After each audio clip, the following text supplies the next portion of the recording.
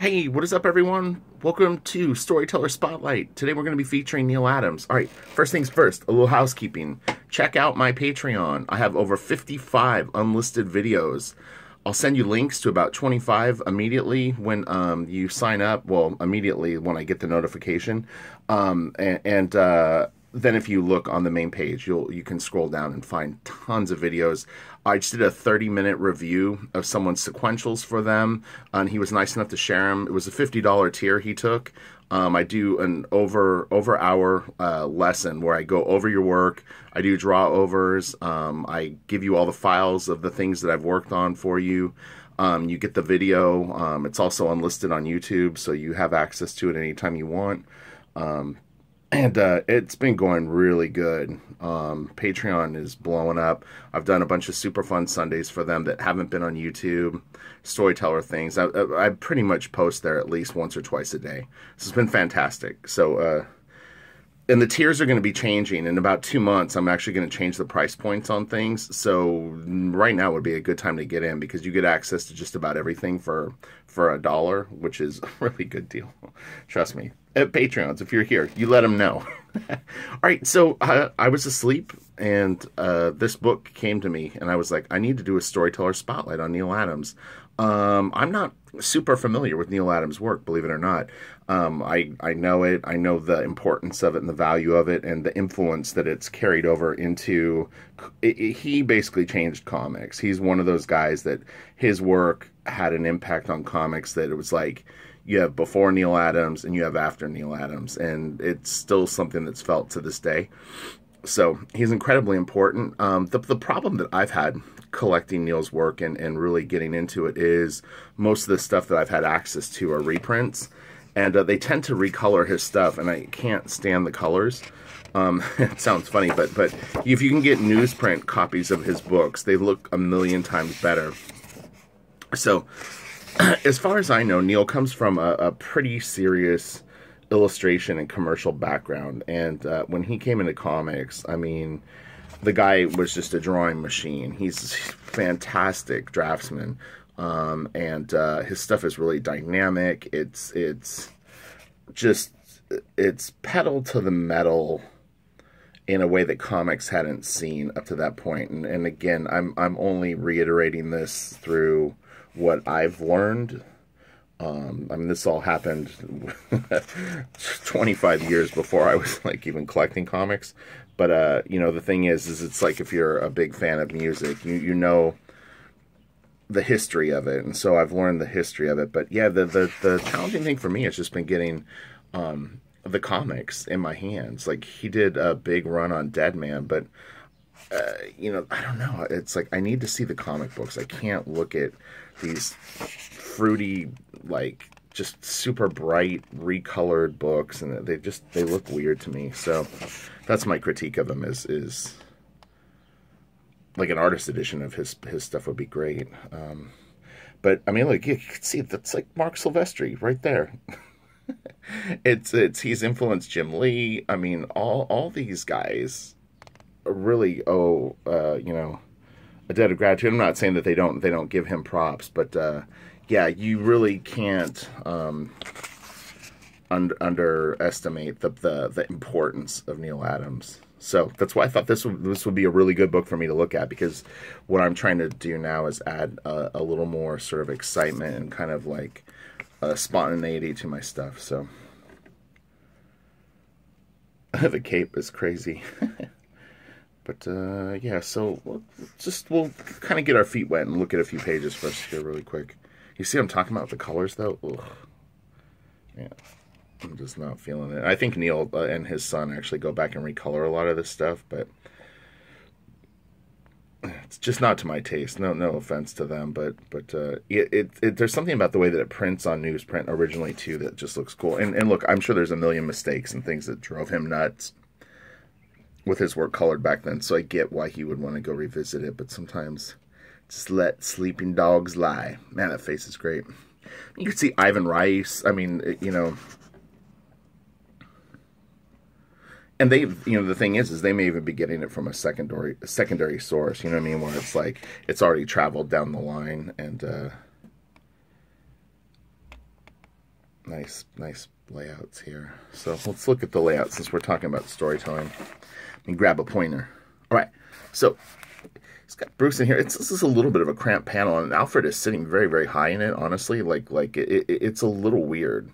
But anyway, the reality is what he's got is he's got these sweeping shapes that pull you into here, and then he sends you back around this way, and then over here. So really nice shot. Someone had asked me about filling in blacks, like how do you spot blacks on a page?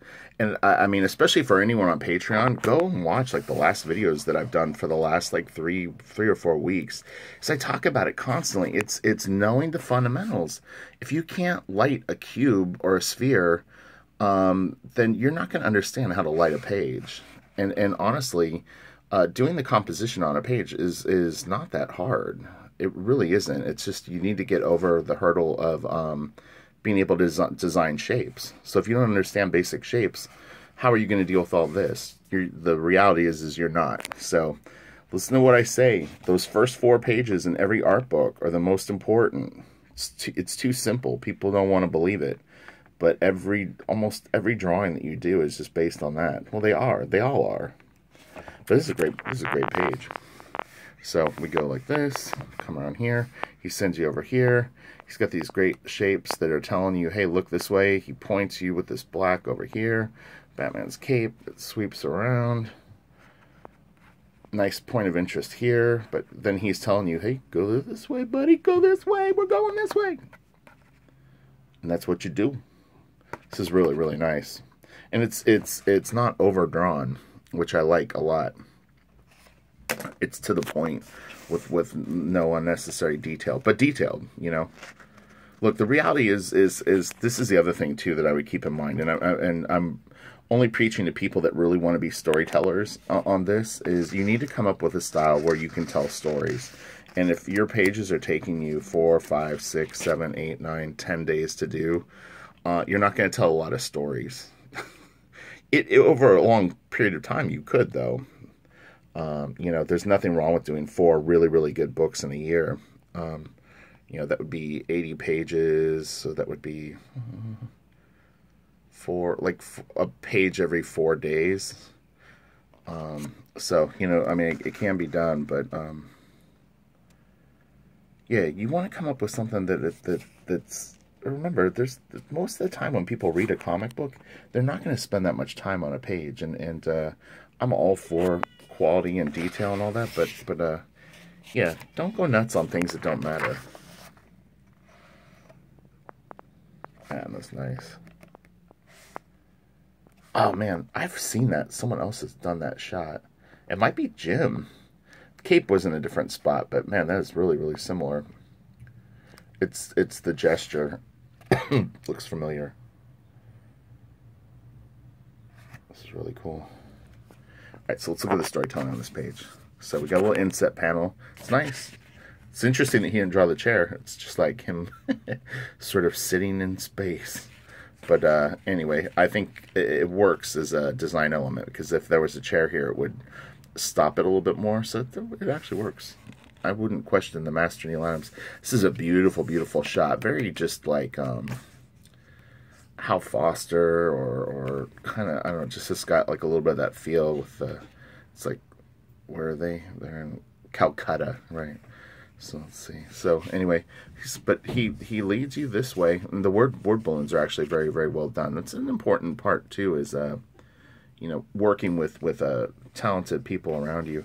But again, what I always tell you about weapons, they can move you through a page, and he does it here flawlessly. Look, click, click, click, click. You see that? And then all this points here. This is, I'm utilizing so much of this stuff. And anyone on Patreon can vouch for it, because they've seen some stuff. I won't say more. You can go over to Patreon and check it out. But yeah, I mean, I utilize all this stuff. I didn't learn it from Neal, but it's something that just I think it slowly evolved for me, and I understand it and implement it now pretty aggressively. This is really good. It's like he frames this, sends you up here. This is nice. This is just all just textbook good storytelling. This all is taking you up here, which he wants you to see here. Curve shape takes you over to here, and these are all pointing you out of the page. Dun, dun, dun. He's got good size variations. Got this, even though it's not technically large on the page, it's a large full shot. He breaks the panel border, which is cool. Or actually, it's not even closed. I use that too. It can be pretty effective. Some small figures here. And then, you know, like a fairly nice size relationship with these. So Ra's al Ghul, based on this, is actually bigger than Batman. So he's a pretty big dude. And you see he keeps it consistent here. It's interesting. I didn't know that. How do you spot blacks? Well, sometimes it's just bullshit to get you to go a certain direction. You know, if there was that heavy of a shadow, then think about what Batman would have been lit by. It's not even accurate. It doesn't matter. Some of it's finagled, and then the lighting on Batman changes, and all of a sudden it's coming from here. But it doesn't matter, because the thing is he's just creating form. This, and then beautiful, beautiful sweeps. Man, this is nice. I'm actually glad that we're doing this book. So I don't mean to be so matter of fact about it, but again, I mean, it's just, you gotta know. Man, this is good.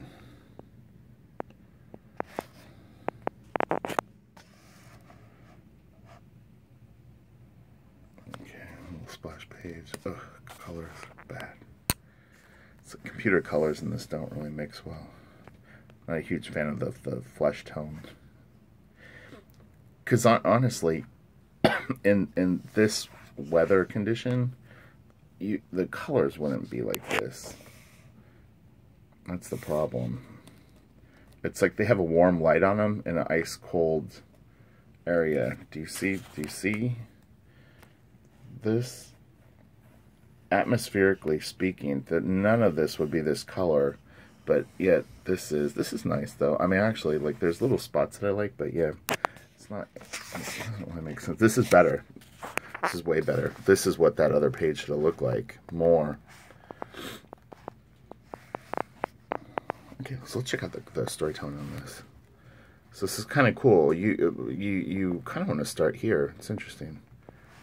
And he brings you around this way, directs you back up, and then brings you back down. And do you see this? Look at this. He brings you back down. Da-na-na-na-na. Da-na-na-na-na.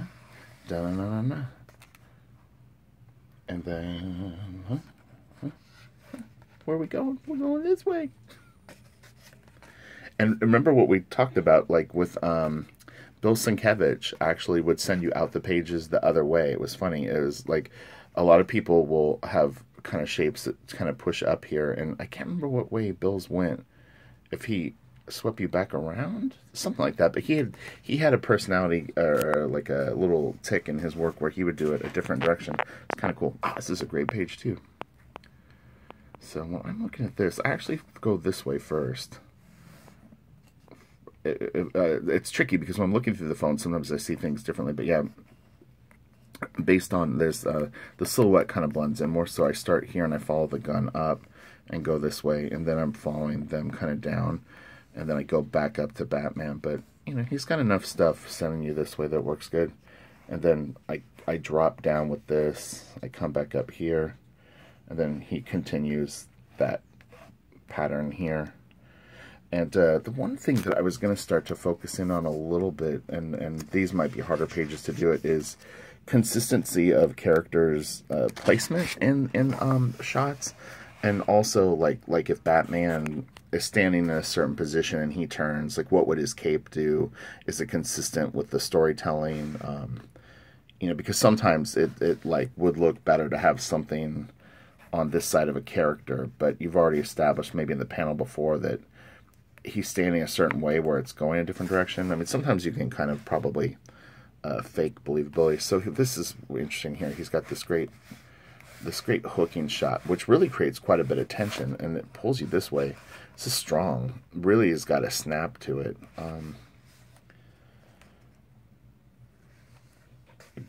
I did a review yesterday of a guy's pages, and I was pointing out, remember this? Really, really good placement of the character. Same deal here. Beautiful shapes. Man, this stuff has never looked better to me. Super glad that I picked this book. It's like my brain does it for me. You know, I hadn't thought of Neal Adams in months. And just, I woke up around 4 in the morning, and I was like, we need to do Neal Adams. That's how it happens. It's how I pick videos for my YouTube channel. I'm on autopilot. I'm telling you, the best way for me to work is to stay out of the way. I've said that before, that if I start using rational thought and direct what I do, I never do as good a work as I do when I just let my instincts lead me. So this is good, man. Really nice.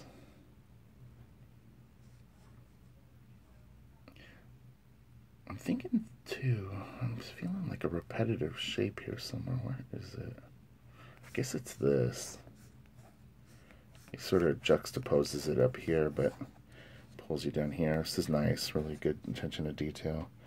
And then this moves you out here. This is interesting. This is like the first time that he's actually ended on a middle beat, but what's cool is he's shoving you out both ways. So it actually has a nice little moment. So again, there's no rules, just options that will have a level of success, you know, based on what you do. Okay, let's see here. I'm just gonna kind of take this in really quick first. Oh man, that's nice. And the colors, like on this page in particular, even though it's a little brighter, they don't bother me as much. It works a little better. I think the problem too is with DC. They definitely want the characters' costumes to sort of stay the traditional colors no matter what. I've heard that. I don't know that for a fact, but like things like Robin's costume, Batman's blue, like you can kind of play with it a little bit, but they generally tend to want to keep it looking that way in sort of any circumstance. And again, I know you could point out a million contrary examples of it, but man, that is really good. I feel like I've seen that before too. Probably someone swiped it. His Robin, I love his Robin's hair is great, even from the back. That's really, really good. It's lit nicely. But yeah, I mean, you can see the light's coming from here, and he's got just enough lighting here, and then Robin's hair is also being affected by it, but he pulls you all in the shadow and sends you up here. It's a nice big shot. Well, I hope this is fun and interesting. And again, I didn't mean to be a dick, but it's like I get asked a lot of the same questions over and over again, and I like, if I tell you something is incredibly important in another video, listen to what I'm saying. I'm telling you. So there's a reason that I say that it's incredibly important, okay? I choose my words carefully with that stuff. It's like, it used to bug me when people would go, oh, that artist is a genius, and I'm like, I'd save genius for someone else, but they're really good. So, oh man, the lighting on the boots is great, and the pants too. Oh man, that's great.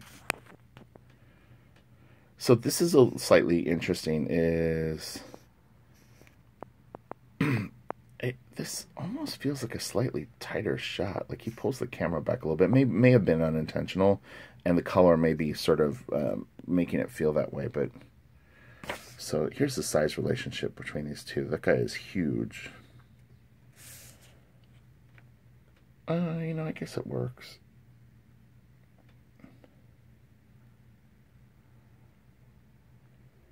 I'm just soaking it in. I'm trying to... what it is the ground plane's a little off. Where Batman's feet would fall is a little... he's got the ground plane is like right about there. Like your vanishing point would be there. So, okay. Ooh, that's nice. Oh wait, hold on. We skipped a page. Man, this book is really good. I'm not a huge fan of how he draws the cape, honestly, but a minor nitpick.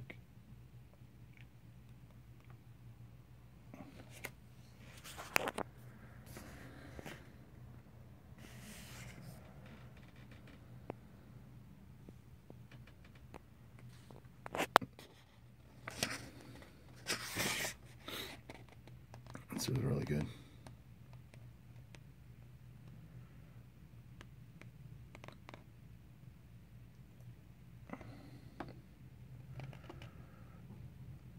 These colors, although I can tell maybe the cape feels a little different. The background color and stuff like that looks a little more old school, which actually I think kind of works. This gets a little crazy down here.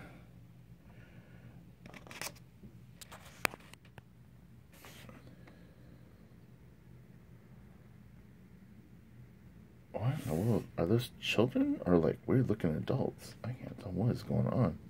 It's like an old man child. I see those guys in the graveyard. I'm getting out of there. Oh man, I remember this. Here. Oh man, that next page is great. So this is a really, really cool cover. Batman's in big trouble. I like how he drew the cape there. That looks great.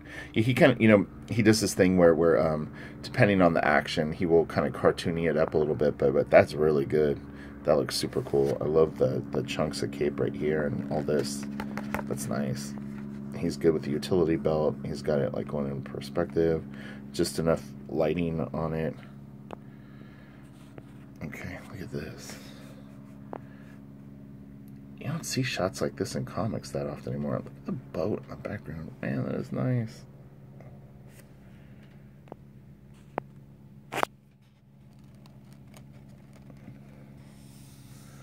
I like the cape here too. That works for me. That's cool. Man, that is great. What a nice original that would be. Holy cow.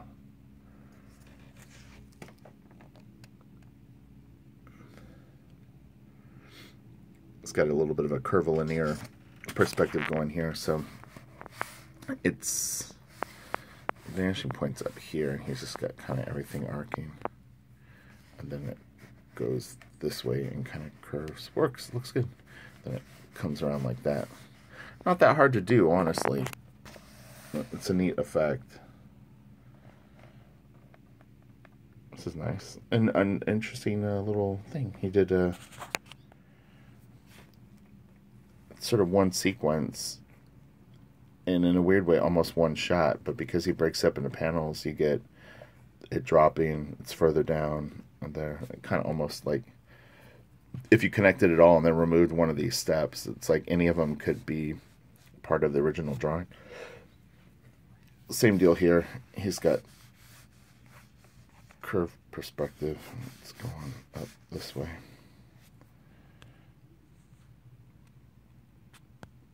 It moves good.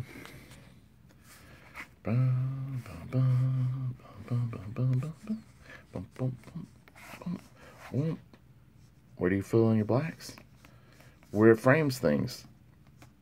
Where do you put shadows on your characters? Where you pick a light source that's going to help you move stuff through. You know? That's how you do it.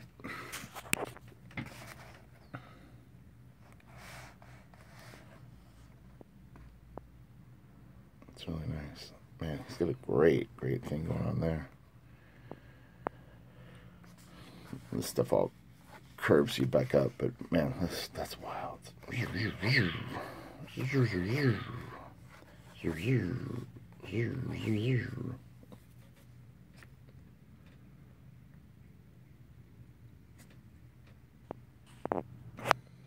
Man, these are great comic books. I have all three of these books too, and they're big. It's like, this thing is 300 pages. It may not all be Neal. I think it is, though.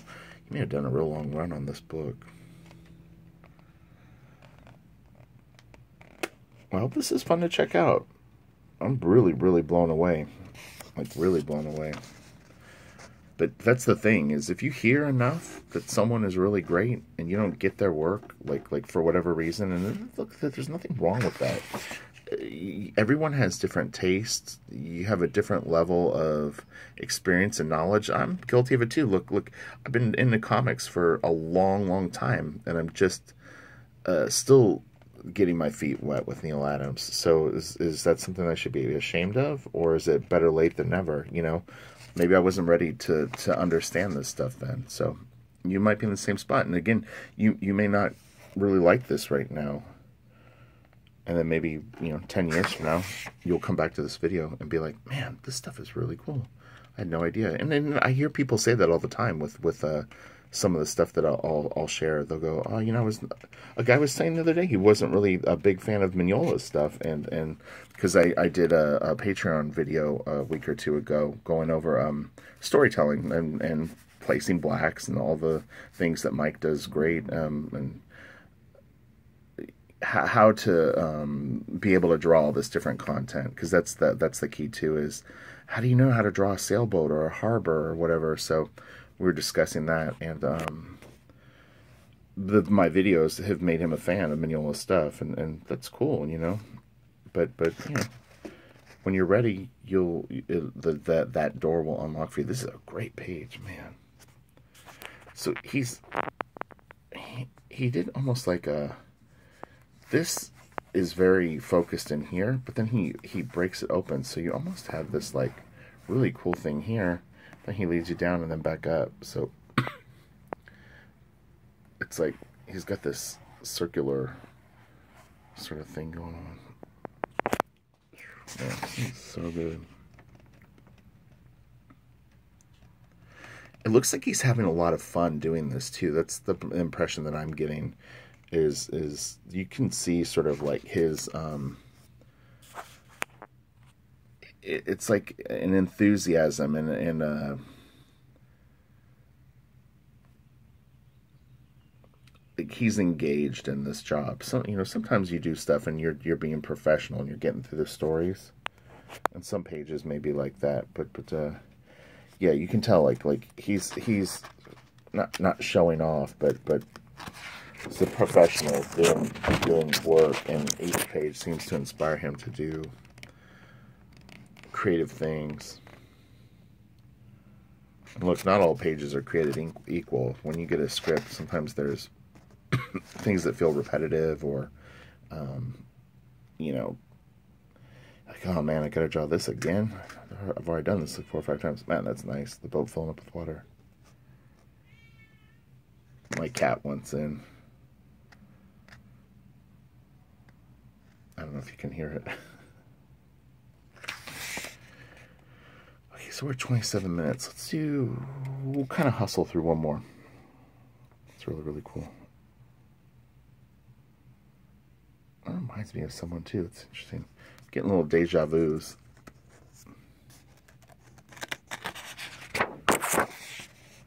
Oh man, his covers are great.